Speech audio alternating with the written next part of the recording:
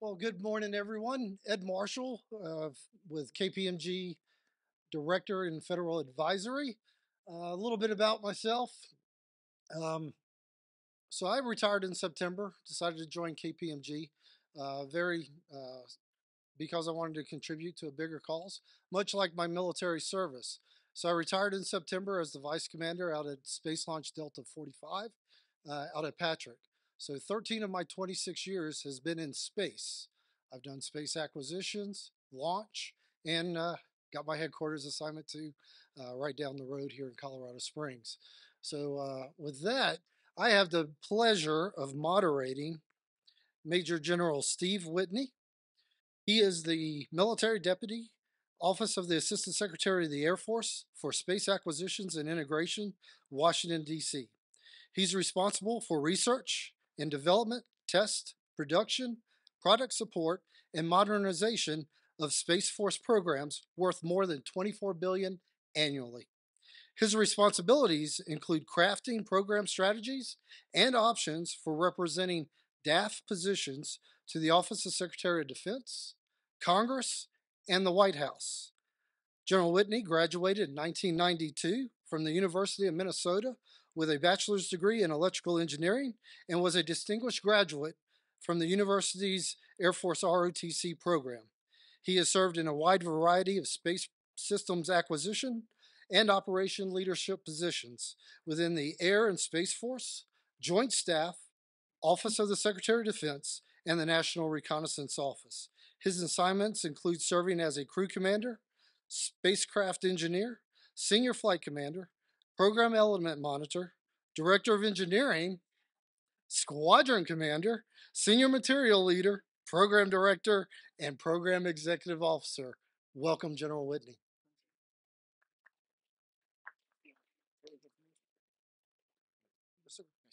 Hey, it's so good to see you. Rock, good to see you again. Chief Frazier. Chief, how you doing? Uh, Exciting to see you all to be here. Wow. I thought I was, doing well until Ed starts off with class of '92. That means I'm the old guy, right? What he didn't say in there is six-time Pentagon veteran, right?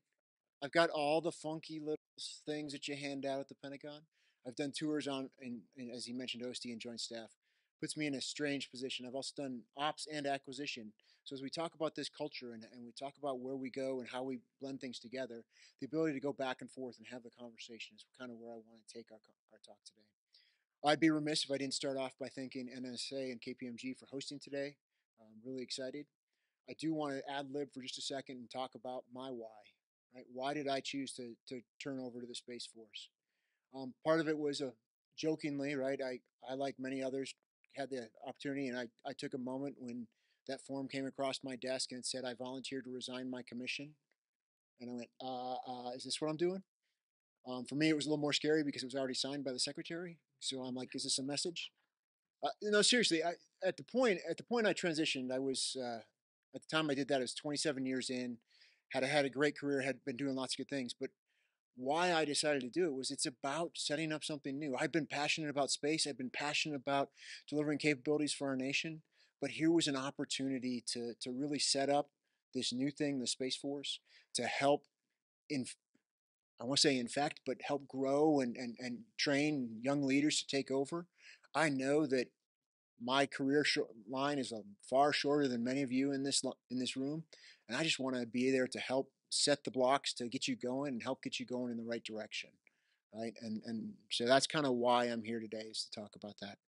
All right, so it's a historic time for our United States, right? Uh, 2019 is an interesting time.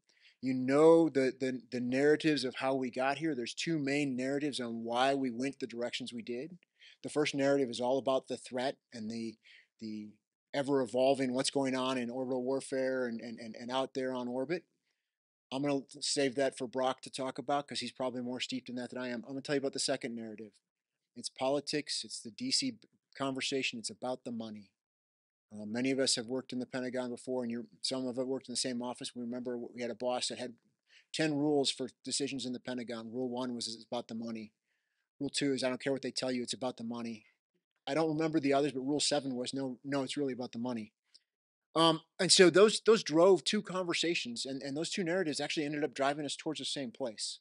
And so there were two major sets of actions that were taken in order to make that happen. The first came about early in 2019 with the return of U.S. Space Command and the Unified Command Plan. It's important to note that that happened first.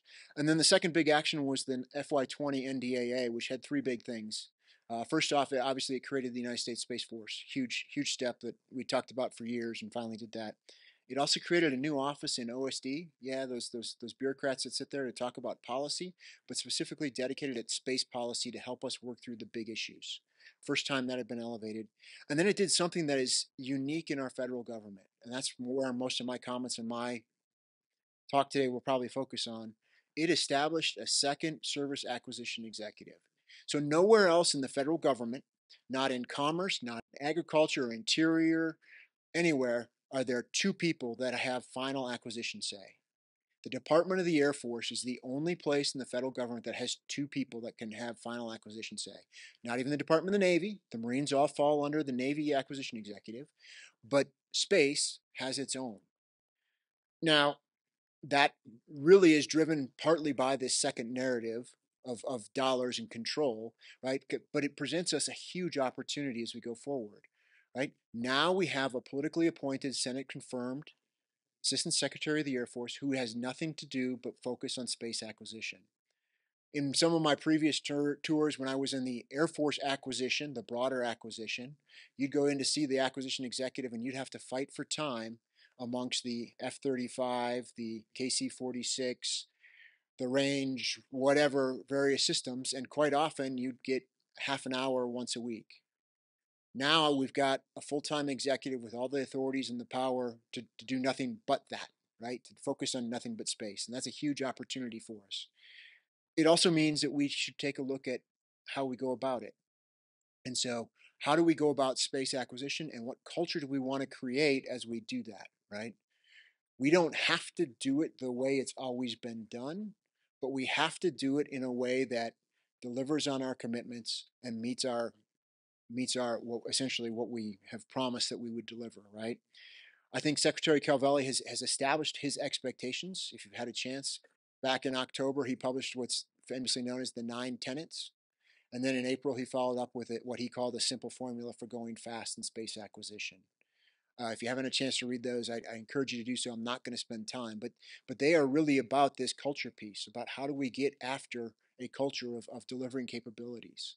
And there's one thing at the last of his 9 tenets that really sets us up, and it's about delivering, right? Delivering your capabilities on cost, on schedule. And to do that requires what he refers to oftentimes as program management discipline.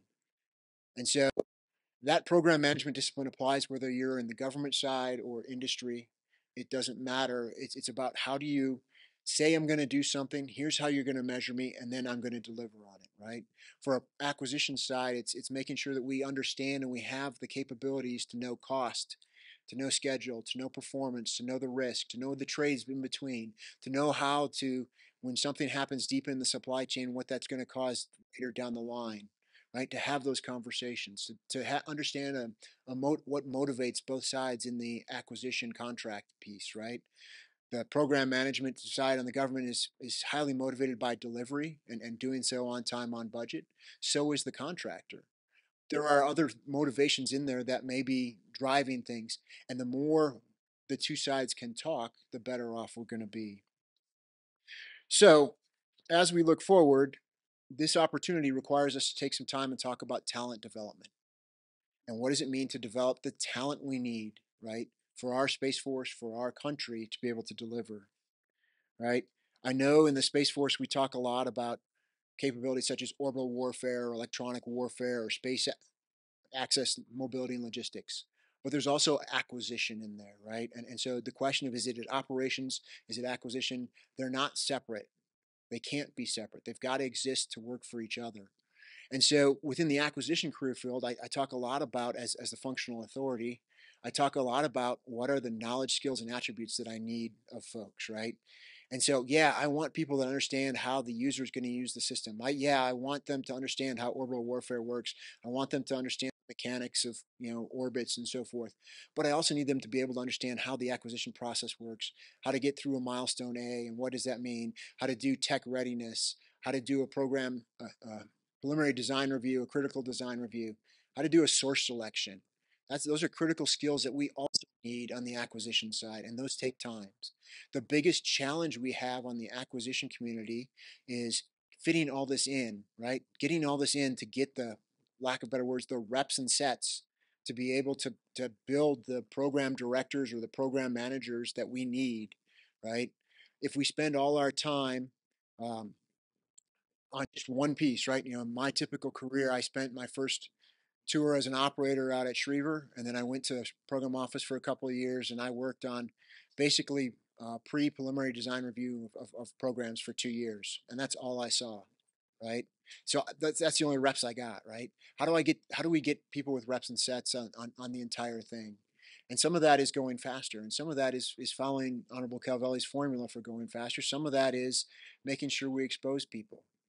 But another part of it is the culture we set, and the culture that we set in the organization, and how do we develop as a learning organization, right? And I often talk about learning organizations, right, are ones that take the time and do little things like feedback.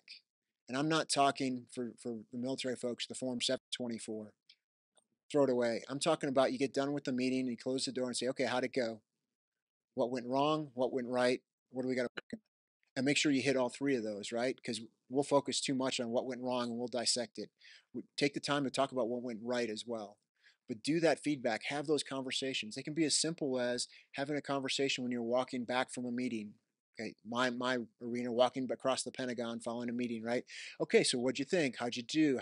What'd you think of what so and so said? What did you learn from that, right?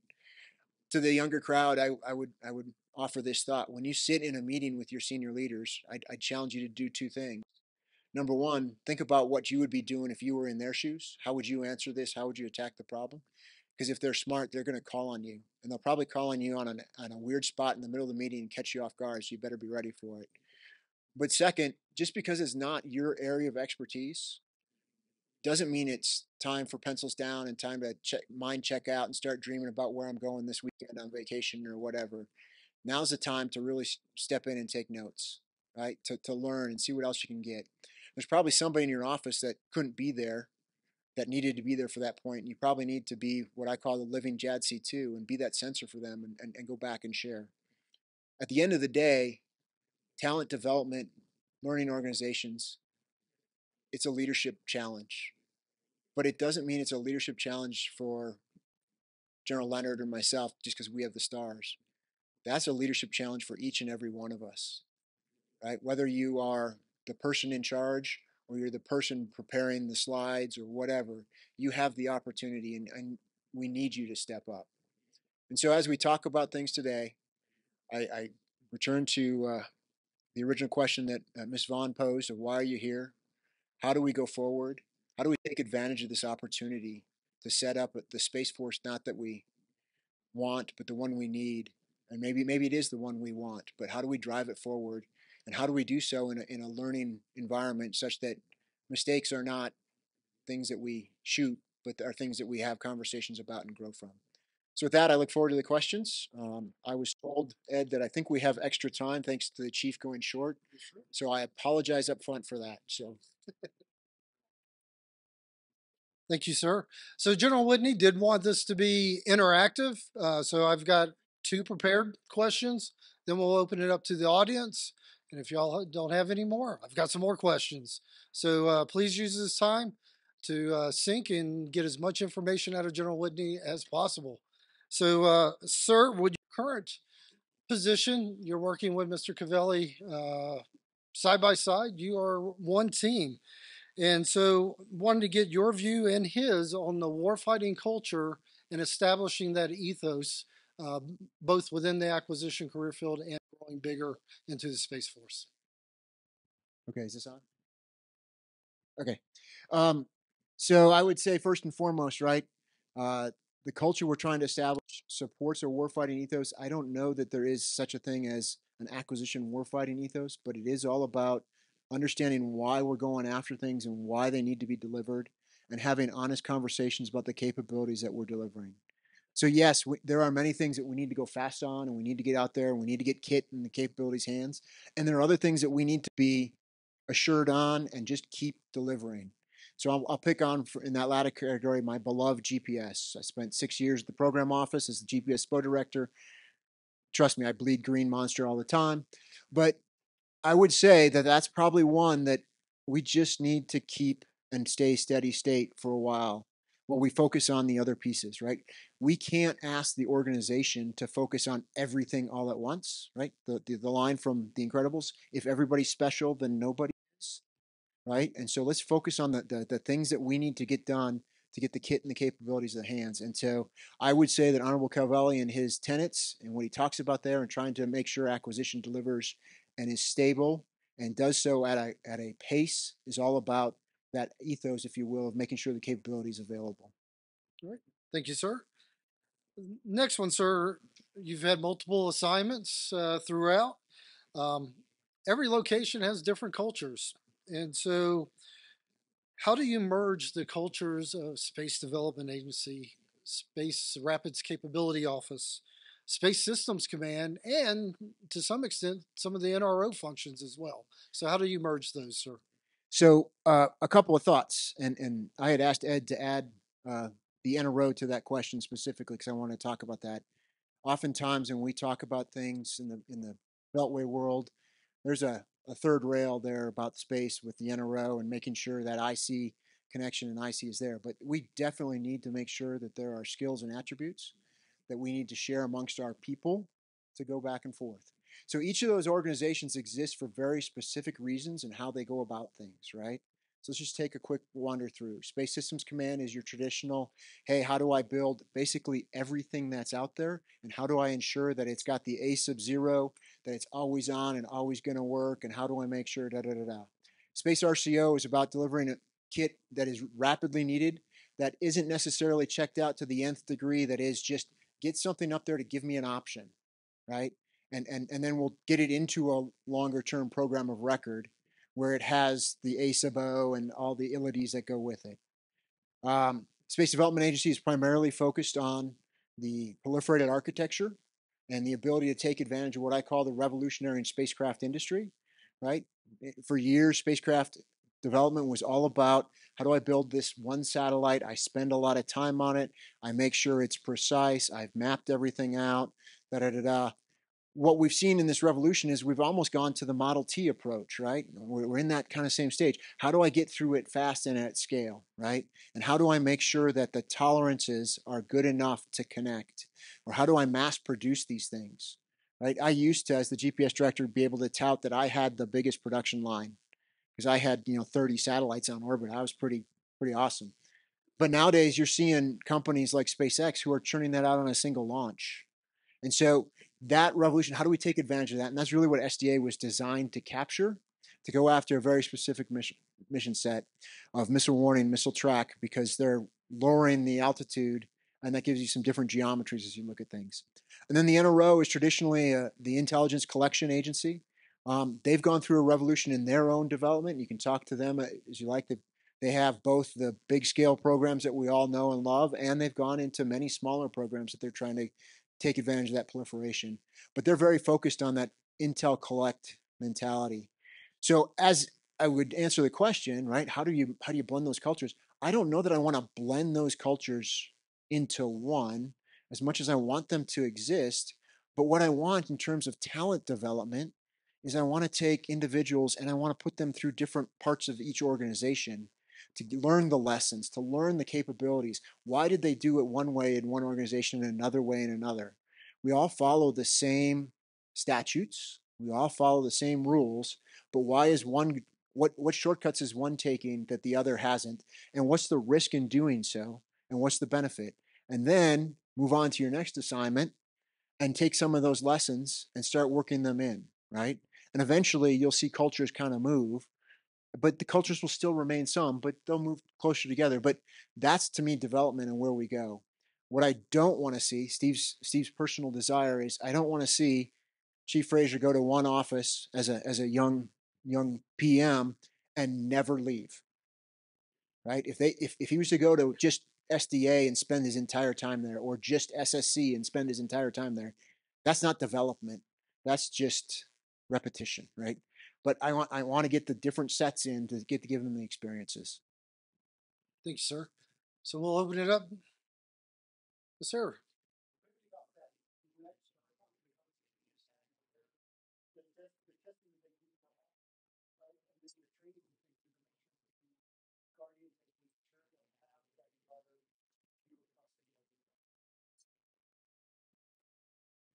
So I've got a couple different thoughts on that in regards, and I don't know what the video camera is and if it's going to follow me as I wander, because I tend to walk. I can't stand still.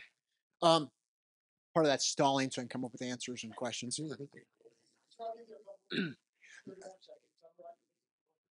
Yep.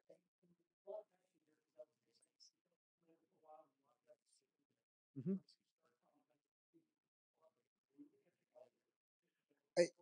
Definitely, and I think we're struggling to understand what it means. So long, for so many years, we have done tests, if you will, in terms of checking out the satellite and making sure it does its capabilities.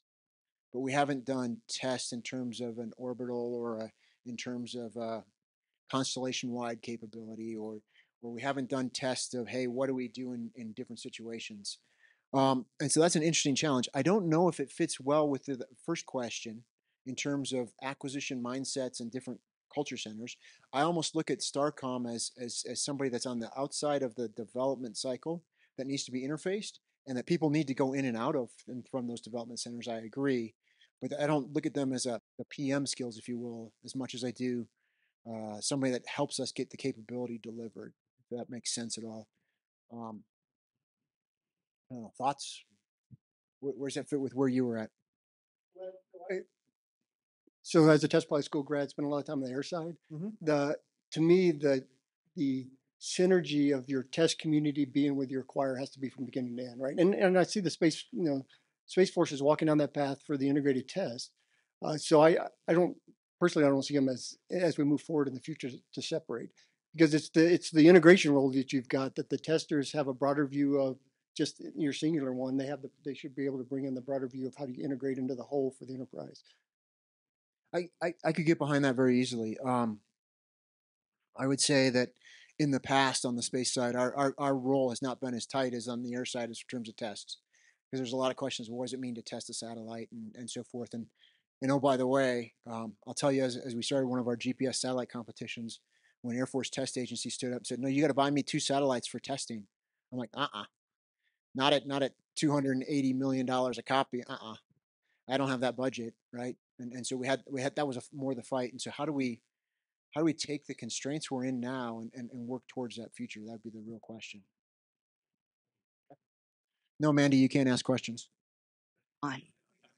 But no, I guess I'll still say thank you for coming and spending the day with us, because I think this is a fascinating perspective. So one question I have for you, you mentioned being in the program office where all you did was like 2 years on a PDR, and those sorts of monster SPO jobs. I always refer to them as lieutenant killer kind of jobs, right?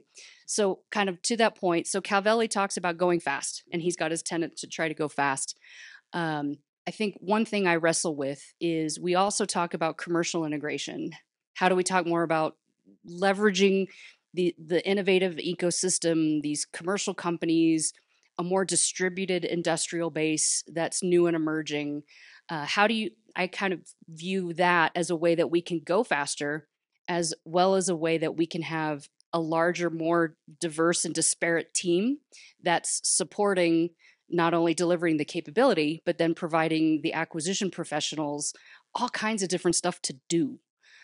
So, what are your thoughts on that? And how can we start to maybe more meaningfully break up those monolithic lieutenant killer acquisition behemoths into something that can be faster and really more proliferated? And I don't mean that in the SDA sense of proliferated. Right. No, I got you. A couple of thoughts real quickly on commercial. I want to make sure I get out. First off, there is nothing in our policies that prohibits us from going to commercial. Matter of fact, our policies, if you read our acquisition Bible known as the DoD 5000, it starts off with prove to us that a commercial capability doesn't meet this need, right? And so part of the conversation we need to have as we cross this culture around the services is when we set the requirements, how do we set requirements that are capable where a commercial solution is acceptable, right? Um, and part of that is the conversation of knowing what's out there and what's back. Part of that is incentivizing program managers for delivering the capability, not delivering the program of record. And I think there's been a lot of push that way, but we've got a lot more to go. And part of that is the culture and risk, if you will, right? Risk, trust, if you will. I liken those as two things. To how do we convince them that it's okay, right? I will tell you, as the GPS SPO director, I was incentivized to deliver, GPS 3, OCX while I failed, user equipment, right? That's what I was incentivized, not come up with an alternate PNT method, not go invest $30 million a year in NTS3, what we did, but right, but deliver the actual programs of record. And so we've got to get into a culture where that's what we reward as well. I think General Gutlein has pushed really hard on that. You're probably all familiar with his statement, right? Buy what we can, right? I always forget the second one, Willie. Exploit what we have, buy what we can, and then build what we must. But what people often miss in that is there's a word that I just dropped intentionally because I want to point this out. He says it very specifically. It's not build what we must. It's build only what we must. It's a different way of thinking about it. It's a culture piece that he's been trying to push, and I agree with. Right. Exploit what's there, buy what already exists, and then if I have to build something, not build it because I feel it's necessary. So I think we're pushing that direction. I think we've got a long ways to go though. So yep. Yep. You're on. You're on. So Whitney, LC Coffee with Airbus US Space and Defense. I want to probe your thoughts on failure. And I throw that word out there specifically, but really it's about risk tolerance and how you envision thoughts about space should operate itself and its culture tolerate risk and how respond. Thanks, Elsie. I've got lots of different thoughts. I think first and foremost, it comes back to how we deal with it when it happens, and how do we deal with it. How do we plan to deal with it, right? So I'm going to take two stories, personal war stories, from my operational time, right? As a young lieutenant, I was a DSP squadron, DSP at one stops. We were flying that, and we were flying, had a critical mission in the middle of the night, New Year's Eve, to turn off the circulation pump on the infrared, or the coolant on the infrared telescope. And so it was important because the satellite was coming around the orbit and was getting to the point where the sun was going to be looking down the barrel. And so you didn't want the coolant circulating to actually circulate heat onto the focal plane. At the same time that was happening, we were getting a call from an overseas ground station, we'll just say, and they couldn't find another satellite. And so as a young crew commander, young second lieutenant, I thought I was the world, right? And we are trying to figure out what the heck is going on. And so we are trying to set up an emergency support on that other satellite. And that satellite had actually, what it had done is the attitude control system had failed and it had walked its way off of Earth lock. And so it was just kind of tumbling. Now, at the time, I was studying to be the lead for the upcoming DSP launch. And so I understood better than anyone, my own opinion, right? What happens to a satellite when it tumbles and what does it look like and what characteristics you should be looking at. So we're actually sitting at Schriever in the squadron and we're on two separate sides of the console, of the cubicle consoles. And the team doing the recovery mission is on the other side, and I'm supposed to be running this one on. And I'm shouting at them instructions like, "Oh, I can't find this. Look here, look there, look here, da da da da da." And I'm not paying attention to what I'm doing. And so I go up, I take my state of health, I write it down, blah, blah, blah, blah, blah, blah. I crush the time. I turn to my airman and said, "Hey, we got time? Yep, we're done." Click, boom, we're down. We were down for about 30 seconds before that phone rang from Buckley. Said, "Hey, you forgot to turn the thing off." Okay. So I went back in, I scored that support, my support. I failed to send required command. Went to the review board, right? Never see an operator in uniform, right? It's never a good sign. Went to the review board and they're like, "What happened? Was it your training? Was it this? Was it that?" I screwed up. I was too busy focused on what I was supposed to what was going on than what I was supposed to be doing. My commander at the time said, "I think he's learned his lesson," and we talked about that a lot. And he said, okay, patted me on my back and pushed me on my way. That was his investment in my development. Okay? A couple of years later, I'm still in the same squadron. I have a different commander, and I'm now the engineer in charge of the DSP satellites, and we're coming into eclipse season, and we had one satellite, we were having a wonky time with batteries, we're doing weird things, and I had given them explicit commands. At this time, send this command, at this time, send this command, dot, dot, dot, dot, dot, dot. And the crew failed. They didn't send it, right? And so their response was, well, the checklist was bad. And so I walked in the next day, and my commander had an Article 15 with my name on it. And that was his response. As a culture goes, those are two different ways to deal with problems, right? In both cases, there were investments in the officers, in the people on the crew. In both cases, they set the mindset for how this unit was going to be. All right. In both cases, to be perfectly honest, nothing happened in the satellites, thank God. Right? We were able to fix things fairly quickly, and they moved on. But those are opportunities as leaders we need to take advantage of to teach our folks, right? I think the weapons school folks that have done that and understand the debrief process for a mission, right? We should do the same in the things that we do, right? That feedback session I'm talking about, as you come out of a meeting, as you come out of an event, hey, how'd it go? What'd you think of this? Where was this at? What were you thinking when so-and-so said this? Where was your head at, right? Did you catch this, right? Those are the conversations that matter more than sitting down once a year in a 724 and going, yep, you're meeting the standards, right?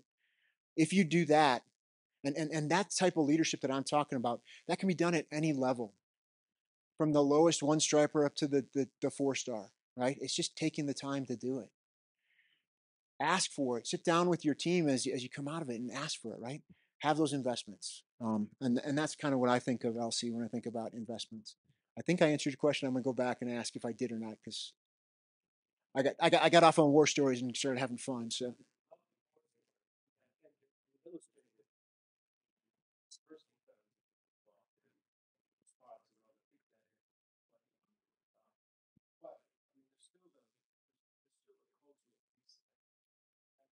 Mhm.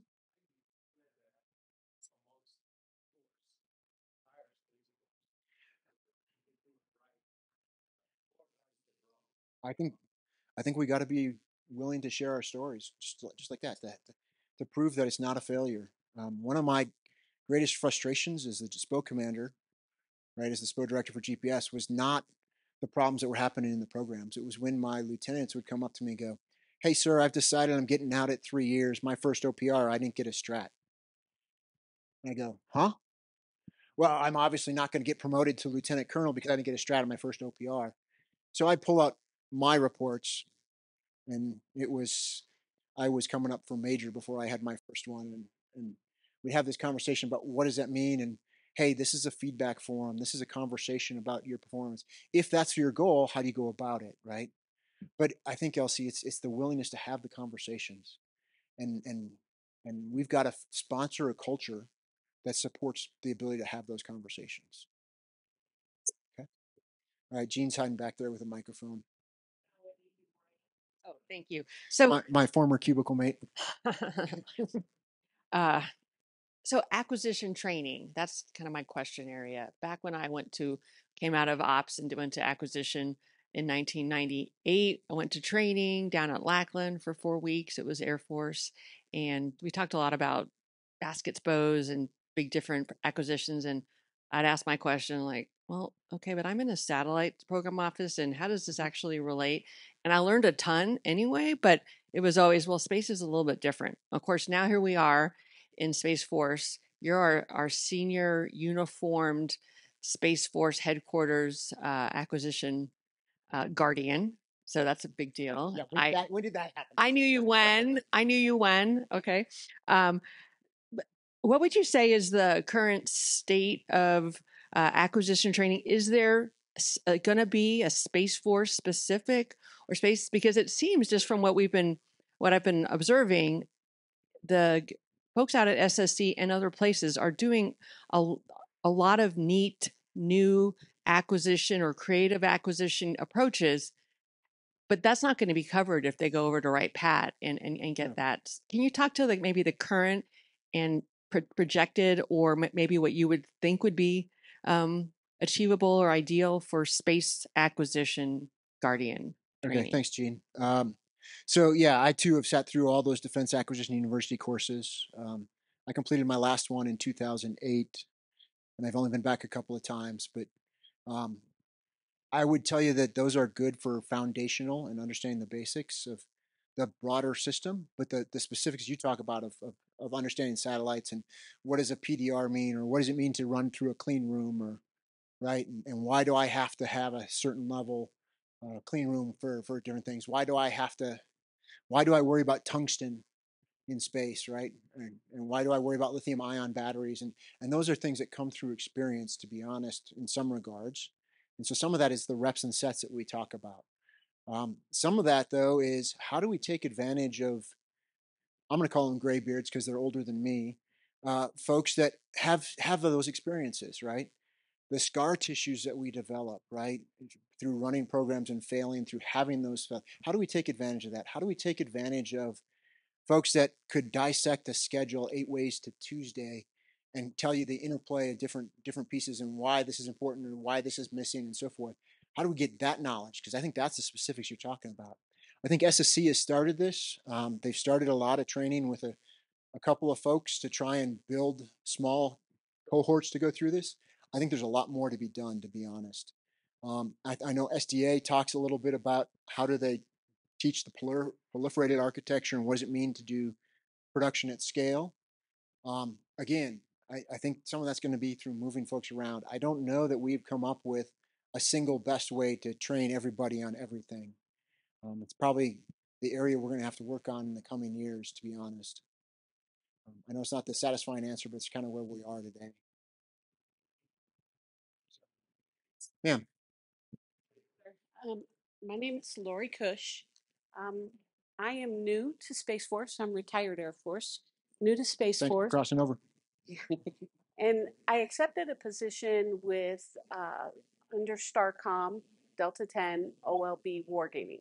Okay. So, to what you were speaking about earlier about sharing what we have, our experiences, and our knowledge, that's what I see in a war game. I went to my first capstone a few months ago, and that's exactly what I saw. But from my old Air Force days, where I saw a gap where I couldn't figure it out, was how do we resolve security in the Space Force, not just by a name, but physical security acquisitions, our personnel security. We have an idea. I just don't know that we have it defined very well. And for me, that's a little concerning, especially since our war games are coalition based or we bring in our commercial and civil partners. So, can you just talk a little to that? Yeah. Security has been is the challenge is one of the challenges we need to overcome. I don't know how else to say it. We have struggled mightily to try and do exactly what you're saying, right? But that's a culture thing as well, right? How do I set things at the right security level when we start, right? How do I set it at a yes foreign or it's only secret, or right? Trust me, I've been a part of many meetings that we classify at multiple SAPs for nothing reason other than I don't want him there. Right? If it's at this SAP, they can't come, and therefore we can have this. Trust me, the Pentagon is full of those conversations, and so I'll tell you one of Honorable Calvelli's pushes is he keeps asking, why do we have SAPs? Why isn't everything just TSSCI? We need to know. It's a different way of doing it. It's a different way of attacking the problem. There was an effort for SAP reform along the same lines, Special Access Program reform, in the Pentagon, led by the Deputy Secretary of Defense. It was supposed to have been done last year. It's still, I envision it'll just kind of move deck chairs, to be honest, and they'll say success is they drop the number of caveats, but they still keep the same things, right? Sorry. So we're pushing on, and we're really pushing on the OSD staff to try and help us with this. Now, that's not promising for you guys who are on the day fighting it. Where I thought you were going to go with the question was not a security question, but how do I get to the reps and sets in the acquisition world, right? You talked about wargaming, and I'm going to riff for just a second on that. As you talk about wargaming, and in the ops world, you guys are known, we're known for playing a scenario out and then debriefing it and having a conversation. What happened? Where'd it go? In the acquisition world, our problem is our scenario, our real world thing, takes months to play its way out, right? As we build and we pull things in. How do we get through a timeline faster that we can see what the outcomes are in there? Part of that is this revolution in satellite production of more and more things. Part of it is the digital conversation. And forgive me for a moment for being a little science fiction, but I think we've got to get to Jarvis. I think we've got to get to a world where we, the acquirers, sit down with the operators as we build this system and figure out what it is we need it to do. We put a model out there and we say, okay, this is what we think you need to do. And oh, by the way, industry, when you bid back, right? Typically I want a cost volume and a tech volume, right? Are the two things we want back. And you guys give us however many pages we tell you you're allowed for the tech volume. And we sit there and we spend hours trying to figure out what it means. And so where I think we need to go is that tech volume is give us your digital model back, right? And give it to us in the proper formats and languages that we can talk. And then for cost, it's not about giving me a cost volume. It's about giving me the data sheets to build the cost estimate that CAPE uses and do a cost realism conversation, not a, hey, if I underscore this or I only bid a level 3 engineer in this part instead of a level 4 that I really need, I'll save money, but have a cost realism conversation. But if you take that tech digital model and then we evaluate those in our scenarios, if you will, and can then figure out where we want to go, I think as we pick the winner, we then build that model and that becomes our design entity for the preliminary design review, for the critical design review. And then it becomes what we can build our training scenarios and start modeling the broader system on, right? And then we build it, and as we build it, we're checking it against what we've built, right? If you've had the chance up at Lockheed, not to phone anybody, but they have their chill that they call, right? And put on the 3D glasses, you can see the satellite and where things are supposed to go. My problem with that is all you're doing is you put on the glasses and you stare at the thing and go, yep, that wire's in the right place, check, see, boom. But we're not building that in an automated way. It's still work to go. And so we use that model then to lead into our production. And then when that becomes the cycle, I think that's where we got to get to our reps and sets, because then we can start playing with, okay, what if we made this change? How long would that take? What would it do? Boom, boom, boom, boom, boom. And we'd see that play out. So I think that's the second piece to the question you didn't ask, if I could. I'm gonna come to the chief first. Sorry, chief wins. Um, so with our service, you talk about building the culture and breaking away with the Space Force that's currently built out 50-50 enlisted officer. And we look at what we're trying to get after in the Space Force. What are your thoughts on the potential development of an enlisted acquisition track? Our Guardians are much the caliber of Guardians we're bringing into the service right now. It's incredible. We've seen that at BMT, and they're getting after those hard problems that General Raymond said, right? We're trying to solve. So just curious on your thoughts on that, sir, especially as we're trying to define what is truly O work and E work, especially in those, coming off an ops floor. Right. And when we talk about retention, do you feel that this opportunity and presenting an opportunity like this would reinforce commitment back to our service and retention, or would it drive a further divide in separation? First off, let me answer the big question. Absolutely, bring it. All right, I'm a huge champion of trying to do something. One of my SPO tours, I did have a couple enlisted folks, and they were phenomenal at a very highly skilled set that we needed at the time. I think there is opportunity there, right? I think there is a lot of things that our enlisted force has as knowledge and skills that we're not taking advantage of. And to quote someone else on it who used it in terms of a gender conversation, but I'll use this in the O&E conversation. Why would I want to leave half of my talent pool behind? Okay, so bring it. Let's go. I'm ready. Okay. I think there's a lot that we could do there. I think there's a lot of opportunity, and as you said, I think it offers ways to create where we want to go even better, right? Because There is a lot of experience that our east side brings from their operations time, and there is a lot of knowledge that they bring that could help us understand where we're building things.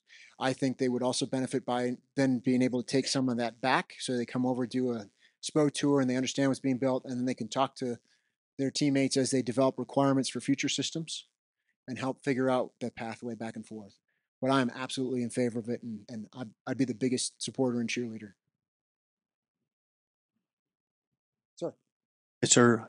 Jeff Barnett from Barnett Engineering and Signaling Laboratories. I want to go back to a comment you made a minute ago about maybe we should have, when we issue RFPs, maybe we should have, instead of like a tech volume, have them deliver the digital copy or whatever, those things are expensive, right, to develop. And so as a small business owner, I'm just curious about your thoughts in how the small business community that certainly don't have the deep pockets like a Lockheed Martin, Boeing, or Northrop Grumman, what's our role in that? So a couple different thoughts. Ron, one, I think a lot of those companies, it's going to sound a little biased here perhaps, but I think a lot of those companies, as they play with the bigger primes, will pull off knowledge, one. And two, I think the government, as we define how we want it back, how we want the model back, right, should set the parameters such that we can take things that are developed that aren't picture perfect, if you will, or are, I honestly think that people who develop space systems are savvy enough to figure out how to build a model. The question is, can we get it in the right format that we all can understand and see how it plays? I think there's opportunity there. That's, I guess, best I give you at the moment, Jeff. All right, this side of the room's been really quiet. Sir. Thank you for your remarks, sir. Keith Coble, Terran Orbital. So part of SDA's secret sauce to go fast is embracing what was old, which is new now, which is spiral development. Being able to lay out MVPs and then be able to inject new technology from R&E or commercial into those capabilities with follow-on launches. They're moving away from, so he moved away from the classic waterfall program of record model. And as I look at a number of the major acquisitions coming down the pipeline, I'm still seeing the classic program of record, waterfall, spend years to get after it, get it on orbit, where the threat is moving much faster.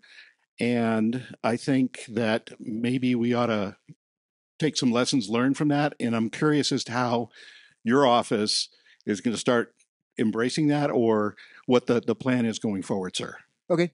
So a couple quick thoughts. I'm a huge fan of where they've been going in terms of their development.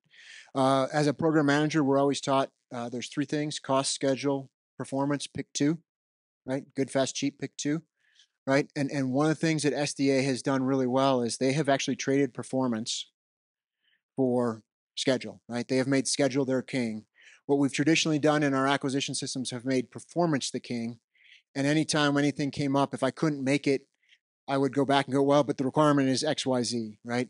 So a lot of that naturally trends then to a requirements conversation, and where they've benefited from essentially not having codified requirements, right? They get to work through their warfighter council to set what they claim they're going to go after and set their MVPs, and work with inside of a construct of a larger CDD, if you will, for missile warning is an example, but allows them to do that spiral. Second, it's a mindset, right? I think a lot of our program managers have been trained in that performance is always king, and we're not producing at a scale, right, that allows you to go right as fast as you need to. Even a GPS satellite, again, my beloved GPS, takes about 6 years to build the way we do it right now.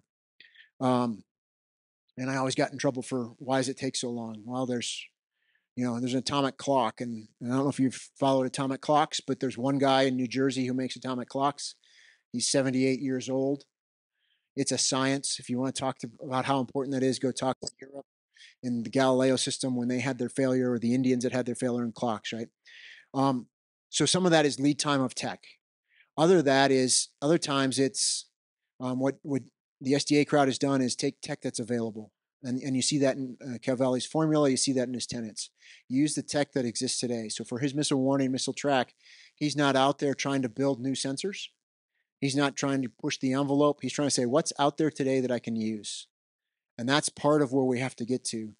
We have a culture in the government and in industry to want to build new. We want that. The engineer in us wants that. I can get one more steradian per kilowatt. Da, da, da, da, da. Oh, look how cool this is going to be. And we want to go there. And when industry proposes it to us, we're ready. Oh yeah. But we've got to have that conversation, right?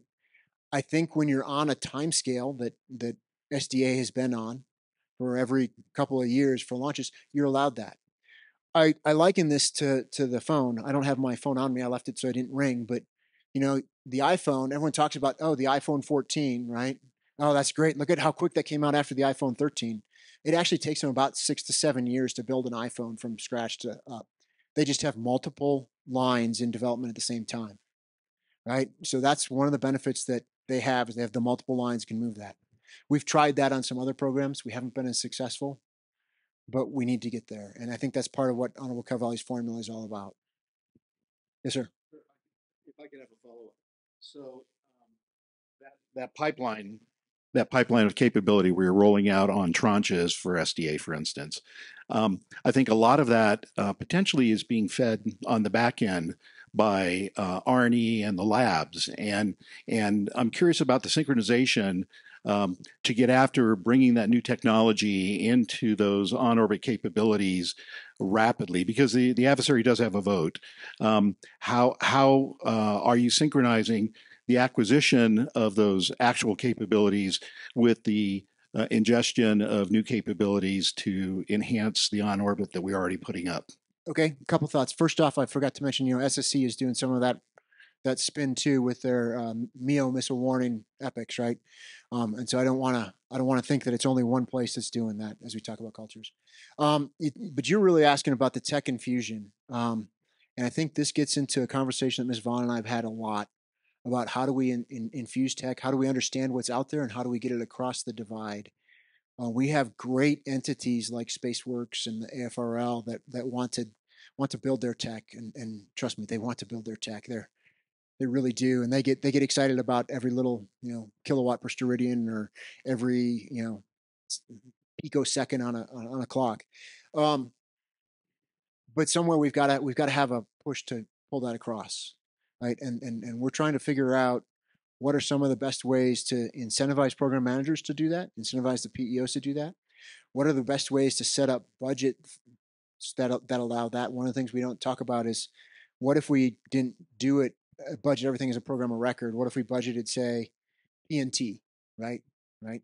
But I think what you'll see in one of the committee's marks coming out is they're going to ask for a study on that, right? And they're going to ask for a study. Say, okay, you want to do it by capabilities, but I want to capture everything that's a capability. I want you to break down the RDT&E, the procurement, the O&M, the manpower, all the different lines, and give it to me as a separate exhibit. I think we'll see that come out this year. So that's one way to start driving it. I forgot where I was going with the second part, so I think I'll wrap there. Absolutely. All right, I'm going to start calling on Sergeant Reardon, who's hiding in the back row there. You got one for me?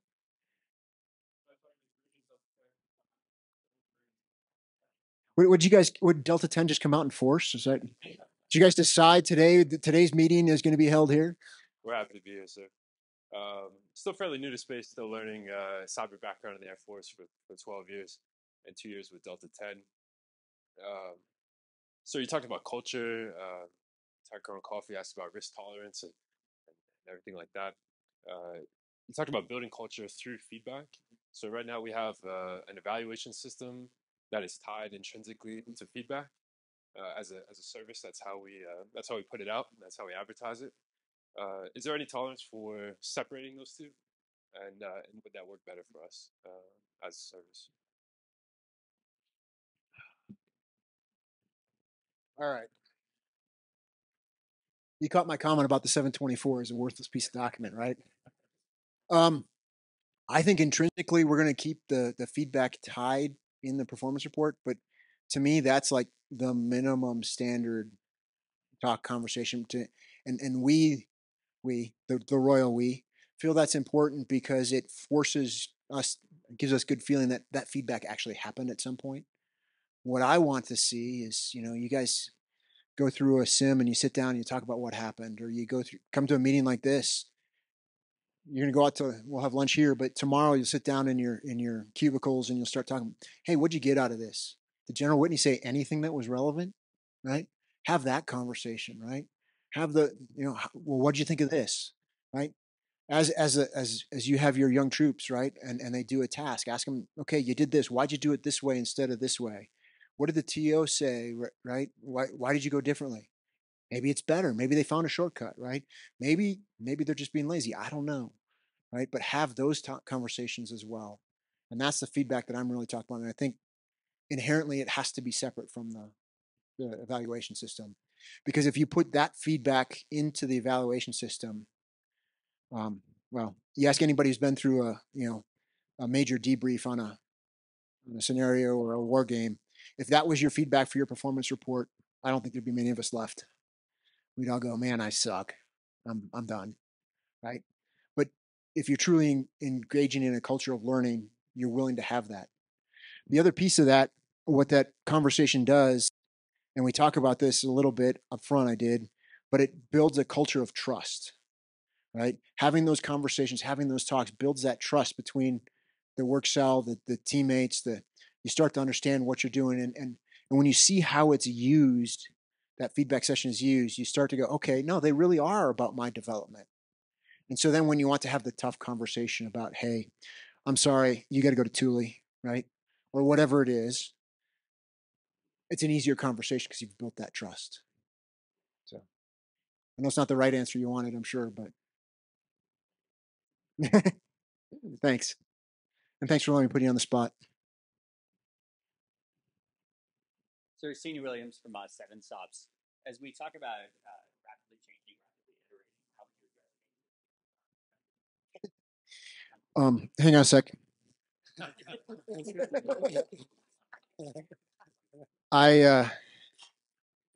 Change fatigue is real. First off, let me acknowledge that. And I jokingly hand the mic to Chief Frazier there, but I would just point out the SSC crowd, or if you want to go from SMC 1.0 in 2017, was it 2018, where we were, to 2.0 in 2018, to something else, to now, right? And I think you're on the third or fourth iteration of what SSC is. That's change fatigue. That's real. At the same time, I give huge credits to the team out there for still delivering the mission, right? To being able to put aside. I think we as leaders need to acknowledge that there's a price when we do changes. And that ought to be weighed as to why we're doing this and what we're doing. The other thing I'll tell you that you need to benefit from is, and I'm a huge fan of an old book by John Cotter on leading change, right? And if you ever want to read that book, he's got a great 8-step process, blah, blah, blah. Everyone's got a process. Read the first chapter, get rid of the rest of the book. But the first chapter lays it out. But you've got to do change with a sense of urgency and get it done. And you got to celebrate when it gets done. And you got to celebrate the achievements to try and combat that change fatigue. I'll just call out, we went through a major change on the air staff about a year and a half ago when we stood up what is now SQ, my organization. We merged two organizations that were culturally opposed to each other, for lack of better words, if I could say it politely, between the AQ space side and the space policy side. And we merged those into one organization. We leveraged the Secretary of the Air Force. He's a great change agent at times. And I had him sign out a letter saying, these are the things you have to do, and these are the dates they're due. And they were really short dates. And everyone's like, we can't do that. I'm like, no. This is our tool as well. Because we walked around, we'd get the OCR is going to take too long. No. I'm going to walk over to AA and go, hey, the secretary said, help me, right? So how do you get through the change faster to get out of that? That'd be my second point to you. So celebrate when it goes, and then do an evaluation of when you need to do it, and then get through it as quickly as possible. Best I can offer at this point. Fair? All right, Ed, how are we doing on time? Got enough for one more, sir. All right. Maybe a question, maybe provide a little perspective on what I'm calling workforce demand. Colbert from Boeing Mission Operations, and tying in your title there, evolving talent, cultural implications, Okay. All right. retention. It's all down to the dollar remark you started with. I think both sides are on a workforce demand with the advent of person, all the acquisitions going on, and even if it's just RFIs and ideas, multiple companies have thousands of recs trying to find people to do these things, and we trying to go fast. Then you have a more and more inexperienced acquisition force that it appears in a training scenario. What's your perspective on that challenge, which is two, I believe? One, I agree with you. It is a huge challenge. Two, I agree that it is definitely two-sided. We have a problem on the government side, making sure we've got properly trained individuals to engage and make sure I've got enough of them. And I know industry has tons of recs out there, and I know when we do things like operational imperatives and we flood the system with these massive amounts of RFIs on anything possible and then ask for a 30-day turn. I think we gave you 30. We might have given you 15. Yeah, 15. Okay. Yeah, that doesn't help the situation. Nor does this push to start a whole bunch of new programs, right? Because everyone wants to get in on that. I think we're going to see a settling a little bit for a while in terms of those numbers. I think there's going to have to be a conversation about how do we engage back and forth between government and industry to maybe have a better understanding. I think places like the Commercial Services Office, led by Rich Nisley, could be a huge help in that, right? With their new facility at Cosmic, which is right across the street from the Castle facility the NRO stood up for engagement, and to have maybe reverse industry days as opposed to, let me flood you with RFIs, right? Let's sit down and have a conversation. That might be one way I think that we're trying to get after it. And Willie, how many reverse industries? I think 15 reverse industry days so far, 15 or 16. So I think that's one positive trend. I think we got to figure out how to get to reps and sets on both sides, right? How do you guys on the industry deliver faster? How do you take advantage of the production systems? How do you help us stop the desire for I want to build new tech and help us build what's there and get those reps and sets up? I think would help. I think we need to be better on our side as well in terms of what we're asking for. Yeah, one little caveat follow on that makes it even more complicated. Going back to classification levels, we're all fighting for clear people to do work.